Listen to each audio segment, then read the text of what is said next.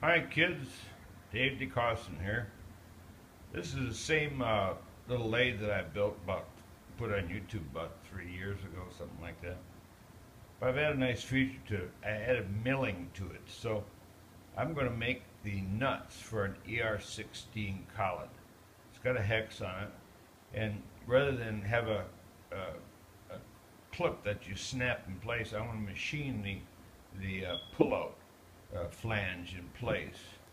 So we'll just go up here and we'll hit start, and we'll see if she takes off. There you go. First we'll start out, she'll drill a 1/2-inch hole and about 1.25 deep. We got a 3-inch feed rate on there and a peck about 125 or 1/8 inch. This little machine has not given me one bit of problem. You see I have 2 spindles. I have this spindle here for drilling holes in the OD, and then I have this little spindle down here for doing milling on the OD. It really works nice. And then of course the spindle is programmable now, so it's the B axis. And it works very good. Very accurate. I was surprised how accurate it is.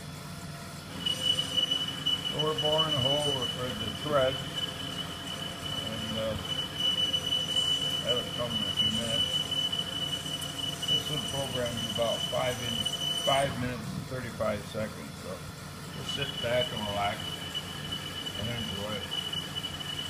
The new machines I made, I've changed the sheet metal quite a bit, and everything's got a cabinet enclosed in the back for the electronic, and it's really a nice package. And it has 2 inches more Z travel. I need that more Z travel because the mill spindles, it's hard to get them in position, too close to the end of the part.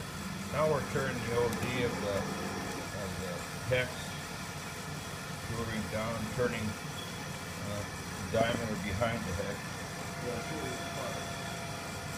This is the part here. Where are we? There's the hex.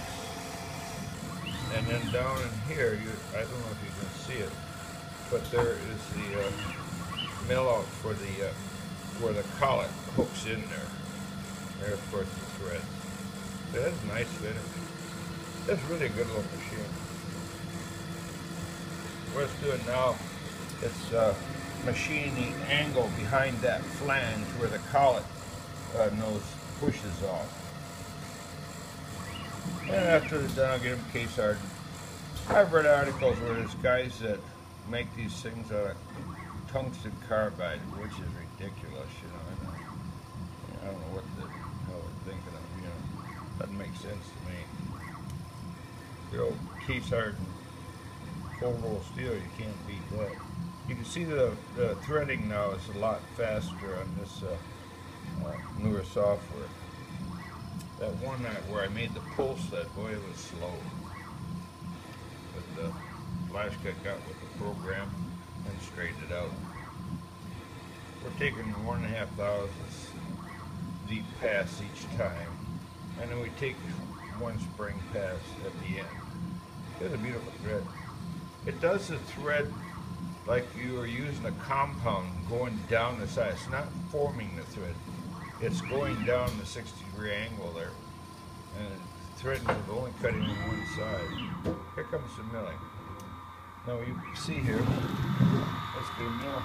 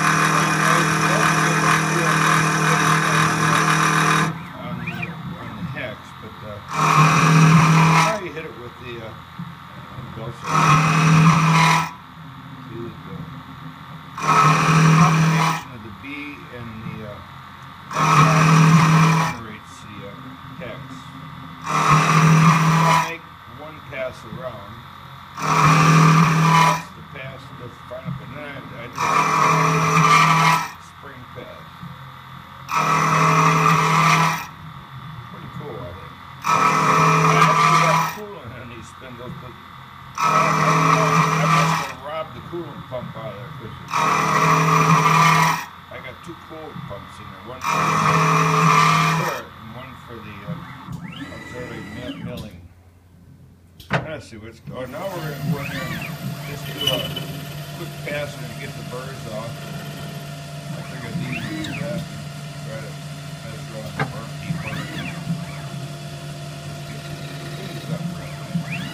and we get the cutoff. Last but not least, 21 seconds to go, and we cut her off. I forgot. Yeah, I got an automatic arm this time. Here it comes again. See, there it comes. Yep. There it is. All right. There. There we are.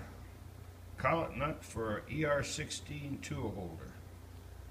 Collet nut for ER16 tool holder. All right. Anyways, I hope you enjoyed the video. Until next time, happy machining. So long.